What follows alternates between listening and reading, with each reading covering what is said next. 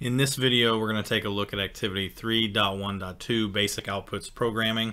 This will be the third section, also called spinning ahead. And this is where we're going to be looking at controlling two smart motors with our programming.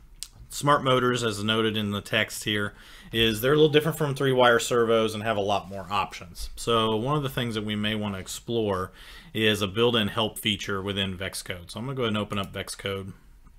And here inside of VEX Code, let me go ahead and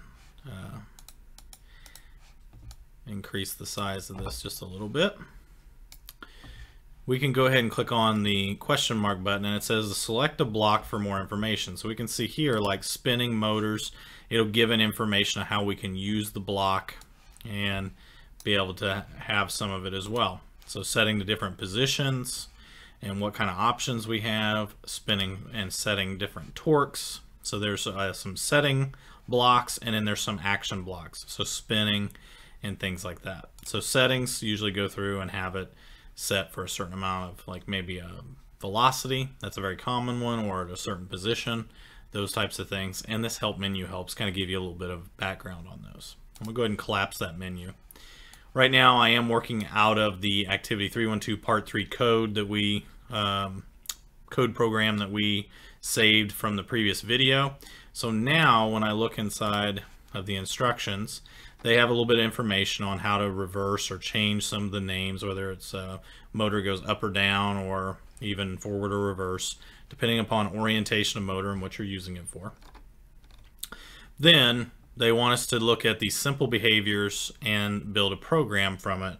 And so it says make the left motor spin for 3 seconds at 50% speed, stop, and then spin backward at full speed for 3 seconds before stopping. And then we want to make the right motor spin backward to 180 degrees, then spin to position 100. So if I go into VEX Code, I'm going to start grabbing some of these. So the first thing we want to do is we want to start off by setting the left motor's velocity to 50%.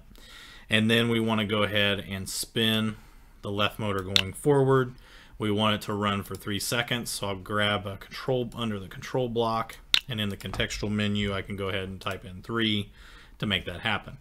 They want us to stop the motor, the left motor, and then they would like us to then go through and set the velocity of the left motor to full power, which would be 100%. And then spin the left motor in reverse, which I can choose from the contextual menus here. And then we want to run that for 3 seconds. So one of the things that I kind of like to do is, rather than move back and forth between, let me split the blocks. I'll duplicate this, grab that, snap these together, rather than having to move back and forth and dragging and dropping. Then they want us to stop the left motor. We're already here, so I can go ahead and just drag it in. And then they want us to spin the right motor in reverse for 180 degrees. So here is the block we want. We want to spin it. So spinning it for a certain amount of degrees and spinning it to a position are two different things. So we want to do right motor. We want it to spin in reverse for 180 degrees. And then they want us to spin it to position 100 degrees. So let me grab this other block here. Right motor, position 100 degrees. So this would be our code that we would work from, and this is what we can use to download and see what do we get the intended behavior that we see from our particular code here. Might be good to grab a comment block. I'm going to throw the comment block up here at the top. And in the contextual menu, we can go ahead and put motors, and we'll call this spinning ahead. All right, so now as I take a look, I need to make sure my brain is on before I can make sure that I can download this program. I'm going to download to slot 1, and I'm just going to go ahead and hit download. And then I'll hit the run button.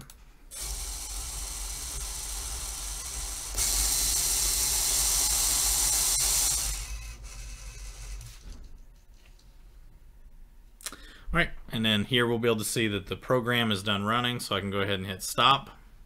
And then I can go ahead and prepare for the next part. So as we finish up this part 3 in the instructions, this third part, they want us to complete the task, record notes about programming with the motor. Again, multiple ways this can be done, but they want us to save and share the code.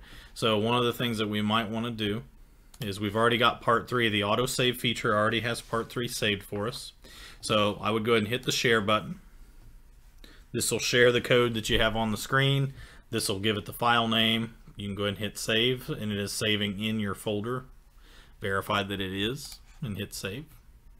And then while we're at it, before we move to the next video, I'm going to go to File, and I'm going to go to Save As before I make any changes to the code.